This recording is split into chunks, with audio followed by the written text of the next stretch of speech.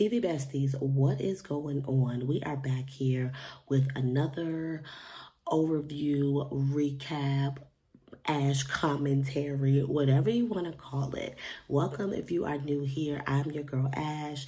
You can call me Ashley. You can call me Ash, which one you prefer. It really doesn't matter. I'm just glad you're here. Sit back, relax, enjoy. Get you a drink.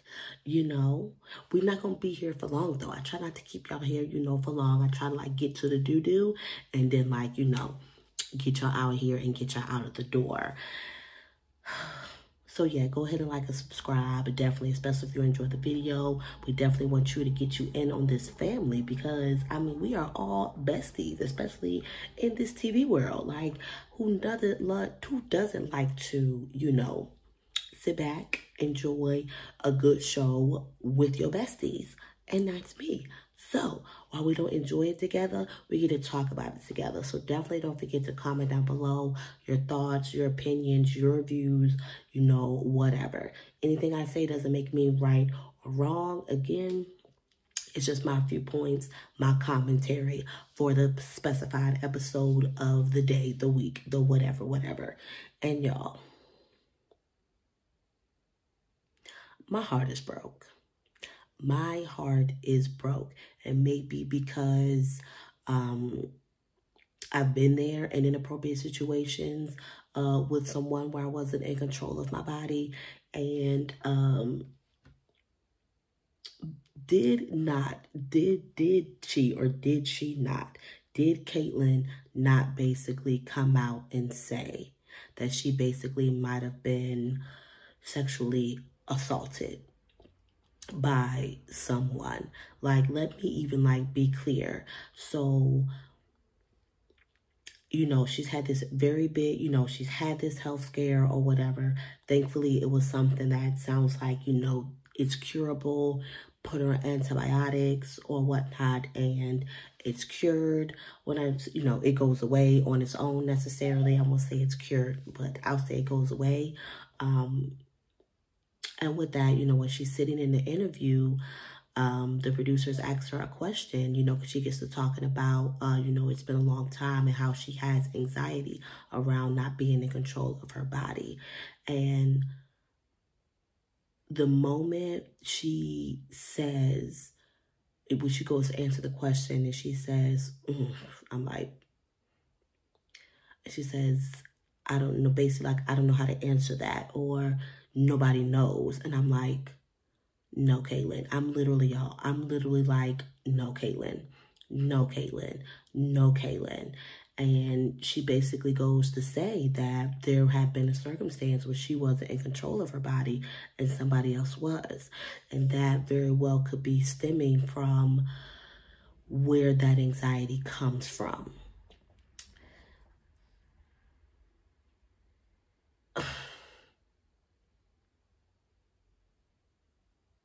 It just broke my heart, y'all. It happens to more people than not. And I think what it is sometimes when you find out who, it's kind of like but you never know necessarily who. You never know, and can be like you just never know people's experiences. You don't know what people go through in their life and in their childhood. And clearly this sounds like something that Catelynn never even talked about before.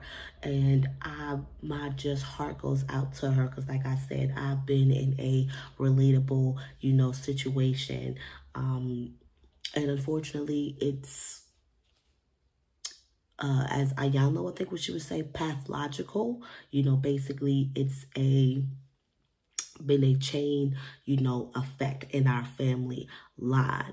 And it's something that I was adamant on making sure it gets broken with my kids, and it's not something that we're going to hide, and it's not something that we're going to not believe our kids over it, and just y'all know the whole background into that type of stuff or whatever. And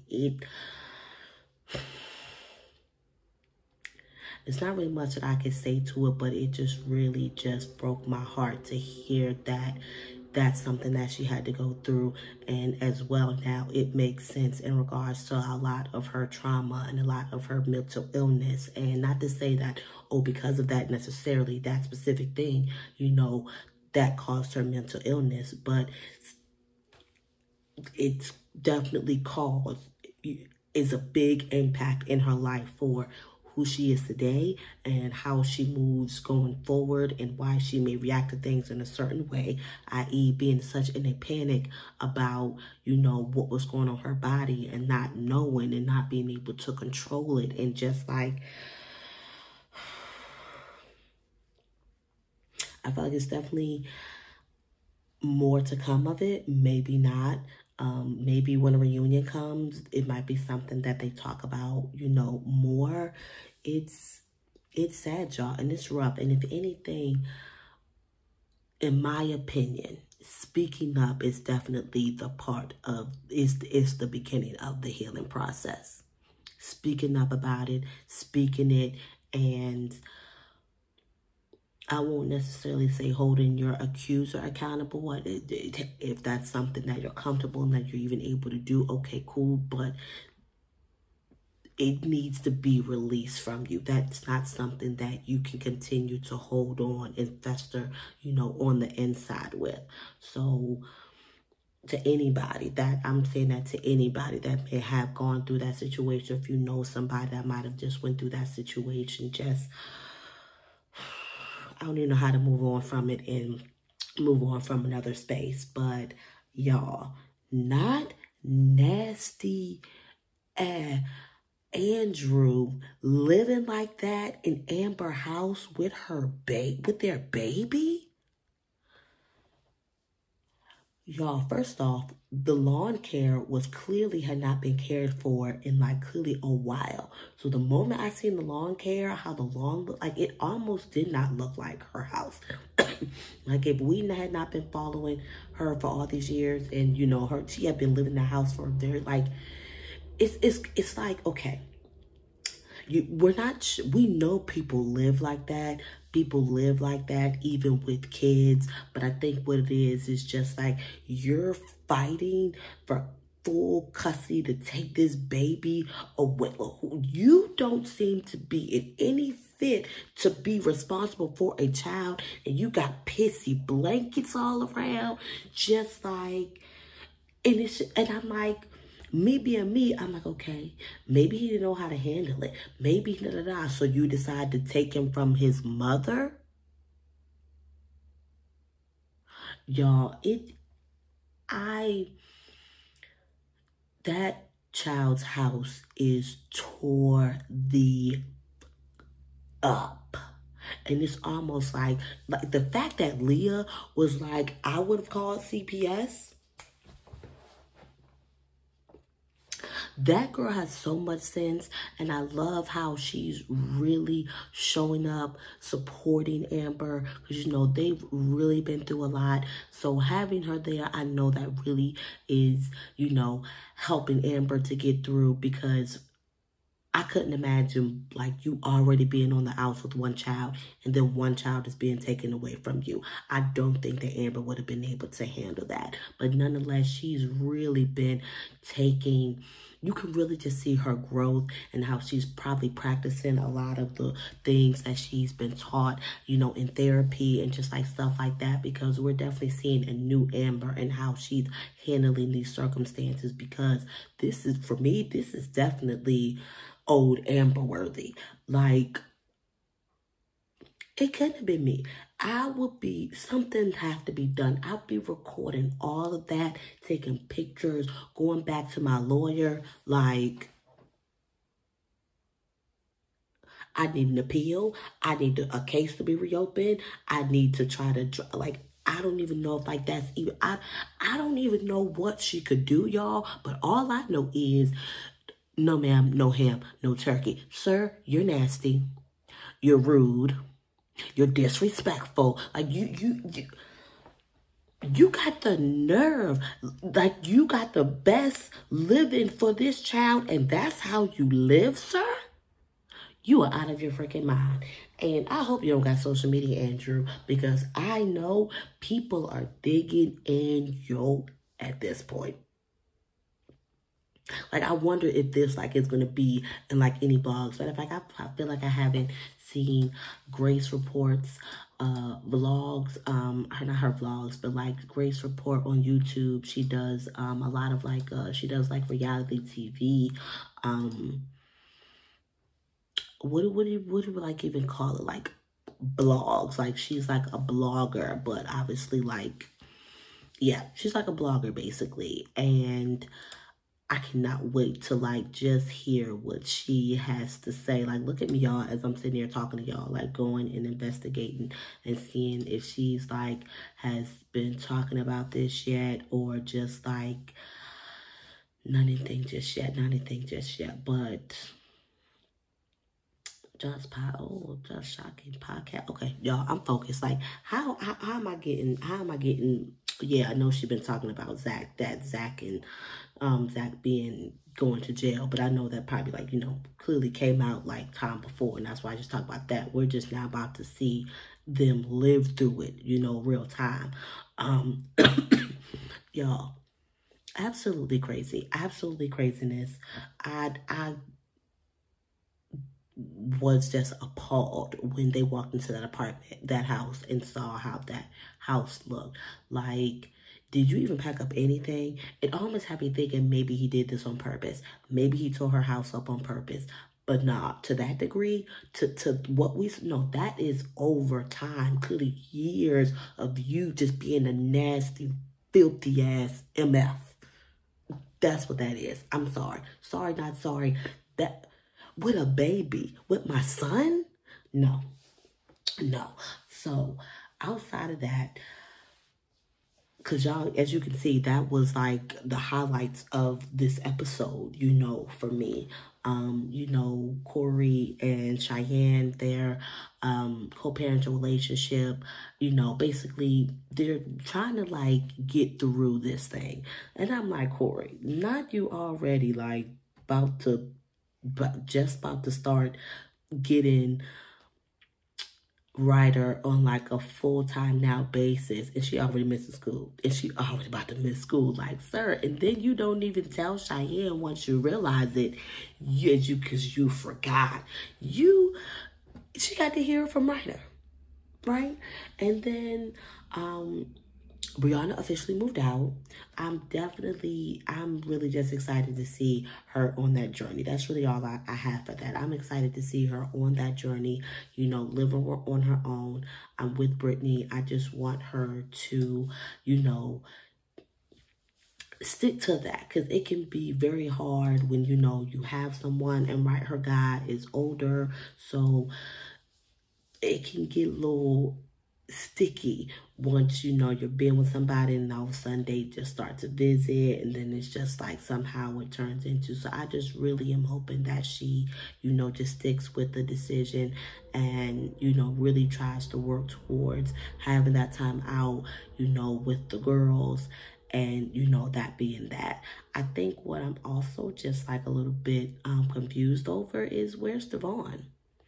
Is it not just about him anymore? Like, we clearly seen the whole Lewis situation. But where's Devon at? Is Devon back? But maybe not, because at the same time, we haven't necessarily heard her necessarily even complain about Devon. It was merely just really just, you know, like a Lewis thing. I'm just curious, like, where's Devon at? But maybe if she's not fussing and cussing and talking about Devon, maybe that's a good thing, right, y'all? Like, maybe it's cool that they, like, I guess that's a good thing. Maybe we're going to go with that and off with it. Oh, I know what I want to talk about. Y'all, why I can never, they call her Sissy, so we're gonna call her Sissy, because I can never remember that child's name. So Jade and Sean's daughter started pre-K, and Jade had super anxiety and whatever. And I'm just, I try not to judge people that are like that, who really just, like, have big emotions about their kids, you know, growing up or taking next level. Like, I think clearly I have feelings about it, you know, as a mom. But for me, I don't know if it's the fact of me really like basically helping my sister, like basically growing up with my sister as she raised my niece. So I was like, you know, my sister was young, you know, she was 17 when she had my niece. So like we, you know, clearly I'm 2 years younger than her. It was just a lot of time spent. So I was able like to see that grow up. And for me, it's like, no, you don't want them to grow up. But I think for me, it's just always my excitement. Me, I have more just excitement and curiosity into their next milestone. You know, all right, what is this going to look like for them? Oh, boom, now they're walking. Like, how are they going to walk? Boom, they're starting, you know, daycare. Like, I thought I was going to be more emotional about Journey starting daycare than I actually ended up being. She's the only child that spent as much time with me. So I think really my feelings about putting her in daycare was different than my other kids. But for me, I knew it was something that needed to be done. You know, for me and my family, as far as how, you know, how I seen things and being where we are right now. And then as well, I felt like, you know, she just needed structure, being that I like, besides watching Cocomelon all day, like outside of the fact of just like not wanting her to sit in a car with me as I do deliveries or whatever all day. I was more like I want her to be with like other kids. I want her to start having more of like a structure where she's learning things. And yeah, Cocomelon ain't with so much learning, okay? So, I did have anxiety, more anxiety than the other kids, but at the same time, I was excited to see how she was going to do in daycare. And so I think that's where I'm always at with, you know, my kids. My daughter started middle school. It was just like, wow, I have a middle school. I really have a middle schooler. But it was like, wow, now we're I want to see like what kind of person like she's now going to be. Like, okay, this was, you know, as you get older, that's that level of maturity just continues to go up and go up and go up. And I think that's just where I am with it. While yes, I have feelings, I'm not that boo-hooey cry person like that's crying when my kids have like their milestones and whatever. It's just like, wow, like my kids are really going up, time going by fast, but I'm excited to see the next chapter, you know, for them. But I'm glad that they were able to, you know, they really seem to be able to work through things better. You know, it seemed like really her anxiety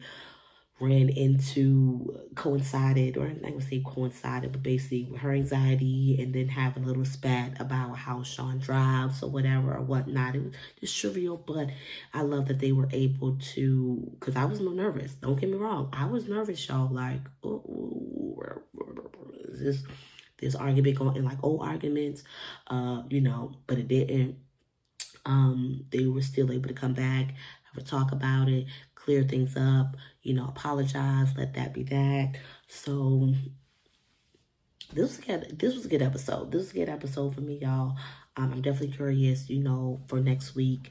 I'm curious to hear more about Catelynn. I'll be honest. And very well, that may not be a door that's open just yet.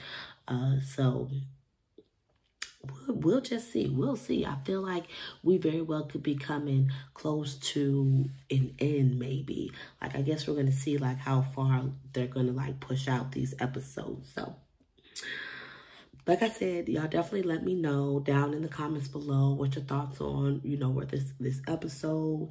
If you're a mom, what kind of mom are you?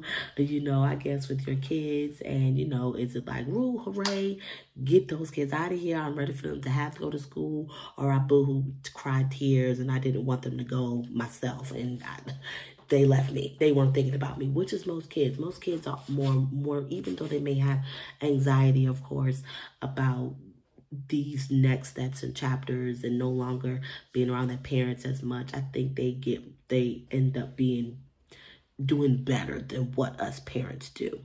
So yeah, y'all, I promise I'm getting out of here this time. I love y'all as always. Be good, stay safe, stay healthy. Peace.